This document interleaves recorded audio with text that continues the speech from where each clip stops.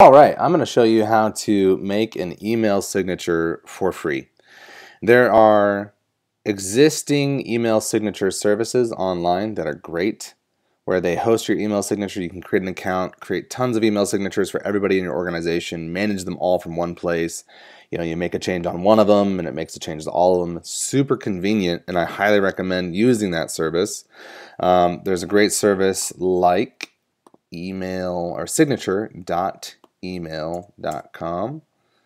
Let's see, I was just playing around with that. Okay, so signature.email.com, but it does cost some money, and so I was trying to figure out a workaround for small businesses that don't really want to pay, however much money per month. So if that is you would like to have a workaround, then this video is for you. So what we're going to do is go on ahead and open up Google Docs. By the way, I'm using a MacBook Pro, and I use Google products. So we're going to use Google Docs to create the email signature. Now, the reason we're going to use something like Google Docs, which you could use, Microsoft products as well, but the reason why is because it needs to be something that's online. Because so that when we copy and paste it, it reflects accurately into the email address, into the email signature. I'm sure there's ways to do it where you don't have to have it on an online platform, but that's the way we're going to do it.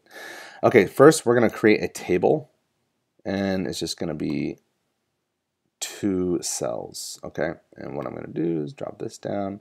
Now, eventually what I'll do is I will make these borders invisible, but for right now I'm not, because it's so much easier to edit them when I can actually see them. So what I'm going to do is I'm actually going to create, I'm going to have my headshot here with the business logo here, and then all the contact information over here. And it's going to look like, I just made this for a client, it's going to look something like this. This is a new client of mine, and this is what her email signature looks like. So it's super clean, it looks really good. Her headshot here, logo here, name, position, company she's with, a link to Facebook. I've hidden her mobile number for obvious reasons. And so this is essentially what we're going to be doing. So I'll walk you through that. Okay, first what I'm going to do is I'm going to create an image here to insert. Now, I like this circular image, so I'm going to walk you through how to create a circular image and how to put the logo underneath. And then really what I'm going to do is I'm going to save the circular image and the logo as one image, because it's way easier to use inside this box when it's saved as one image. So I'll show you how. Go on ahead and open up Keynote, and if you don't have Keynote, good luck. Maybe use something else. I like to always change the dimensions of screens to 2000 by 2000. I like working with squares. It's so much easier.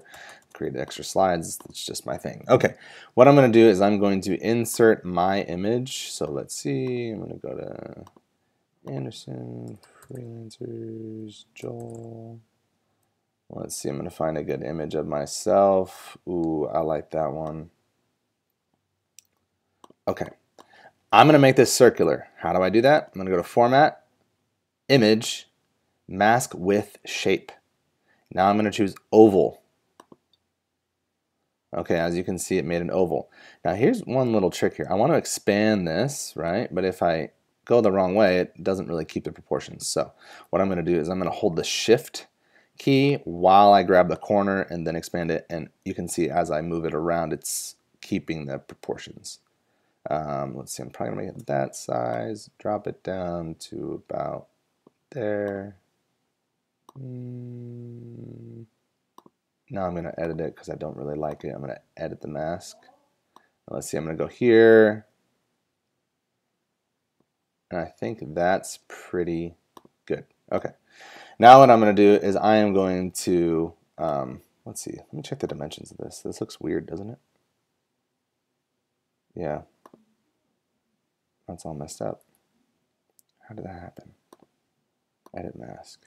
It did not keep the proportions. Oh, it's because it started as an oval and I never turned it into a circle. Okay, so now I'm turning it into a circle. You can see the dimensions there. They just need to be the same. 614 by 614. Boom. Okay, there we go. Now what I'm going to do is I'm going to add my logo underneath. Let's see, Anderson logo, official logo, horizontal.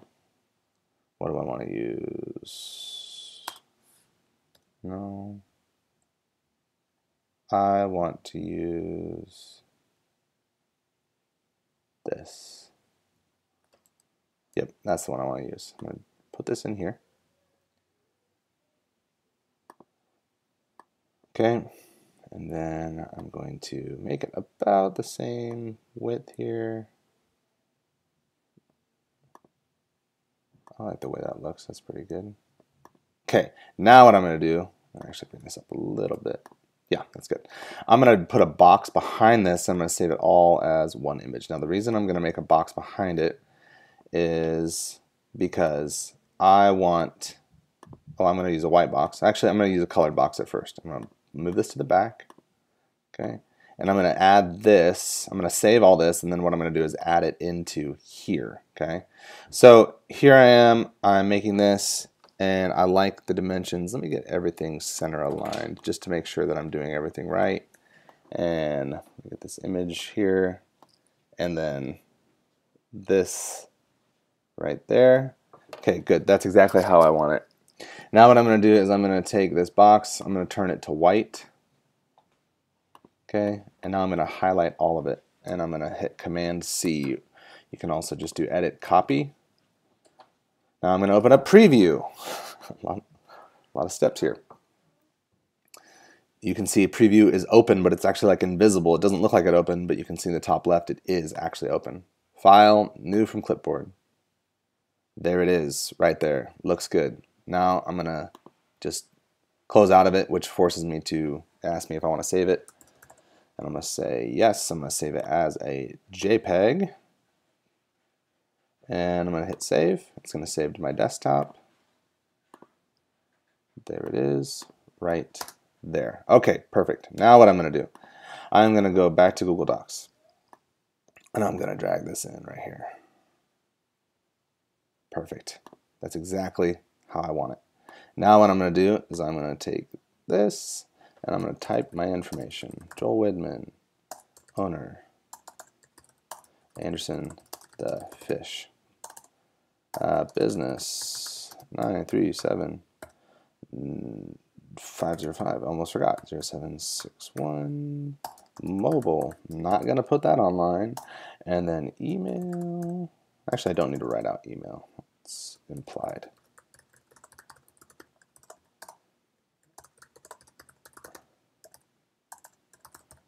There's all my information right there. Now what I'm going to do here is I'm going to add in a social media icon here. I have several social media accounts, but I'm going to make this very simple and not do all my social media accounts. I'm just going to choose one.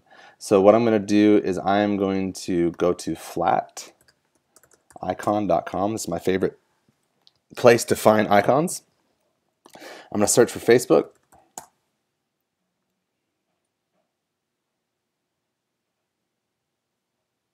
And I am going to use this one.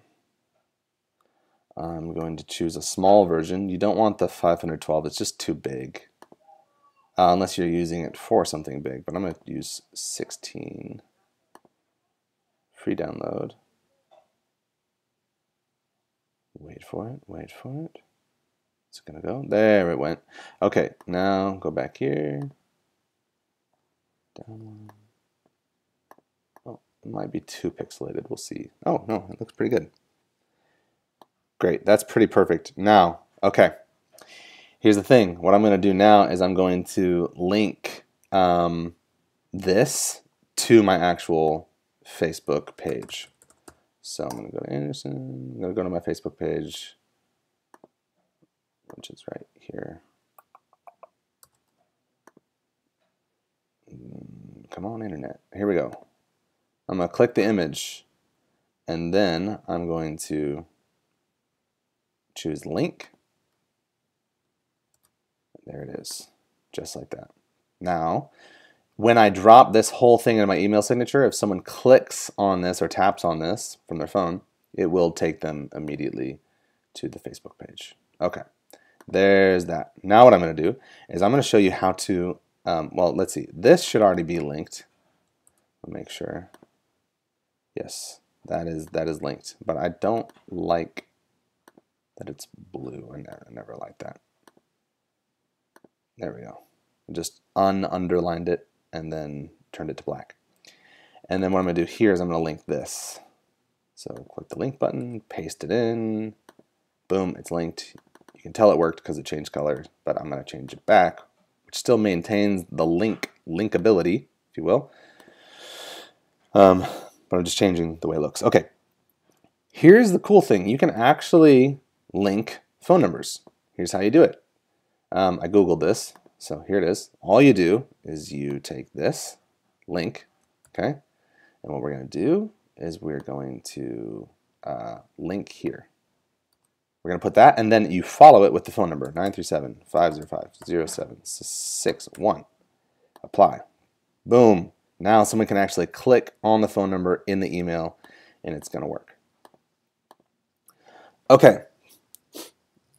That's that. Now, what I'm going to do is I'm going to work on the design a little bit, and I'll show you what I'm doing. Now, look at the space here. I want it kind of an equal space going the other way. So probably 5 spaces.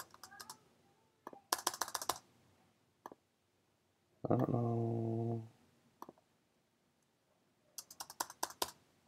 I like that. There we go. 1, 2, 3, 4, 5.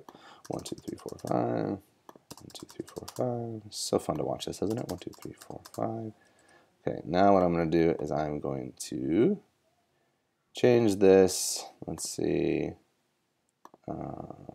Helvetica, because you know it's Helvetica, and I actually am going to change the size down to like 10.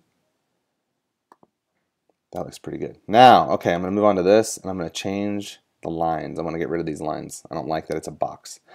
Okay, so I'm just going to click this line. I make it 0 points. This line, 0. This line, but remember, I kept the lines there at first because it's way easier to edit the box when you can see everything. This line here, this line here, and boom, I have a pretty decent looking email signature. I'm going to drag this in. There we go. It doesn't need to be any bigger. See, I should have done this while I had the borders, while I could see the borders. That's not going to go up any further because this image is kind of pushing into it. Okay. This is my email signature, and let's say I wanted to create more of these. I'm just going to copy it, go down a few, paste it, and then what I can do is just swap out the image and swap out the information for like an employee or whoever is on your team. Okay, so don't need that.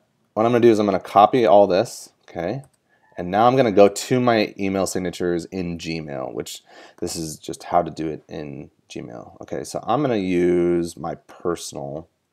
Oh, what am I doing? Okay, I'm going to go to the settings icon. Go to settings and see all settings. Now I'm going down to general. Okay, I'm going to paste it in here. This is my current email signature just for my personal email. I'm going to get rid of that. Perfect. Now, you have to make sure you hit save. Otherwise, it won't save. Go figure. Okay, now what I'm going to do, I'm going to compose a new email. Boom, that's what it looks like. It looks pretty good. I'm pretty happy with that for something that only took a few minutes to make. I'm going to send a test email, joel@andersonthefish, test number 1.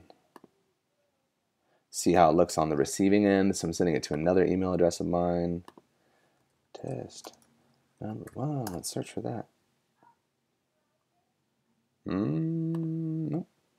Hasn't come through yet because that other one I just showed you is from something I did yesterday. There it is. Okay. Took a second. There it is. That is the email signature. Now, you notice that it kept the underline, which is really annoying. So what I'm going to do is I'm going to go back. I'm going to ununderline. There's got to be a better word for that. Ununderline. Command U, or you can just click this and this. That's not working.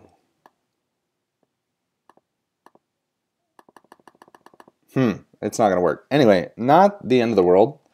Not sure how to fix that, but it is what it is. I don't like that it's underlined, but at least it indicates to people that they can click it. They can click it. That's nice. Okay, so that is how to create an email signature. I hope this was helpful. If it was, please like and subscribe and share with your friends. And yeah, hope you have a good day. Thank you.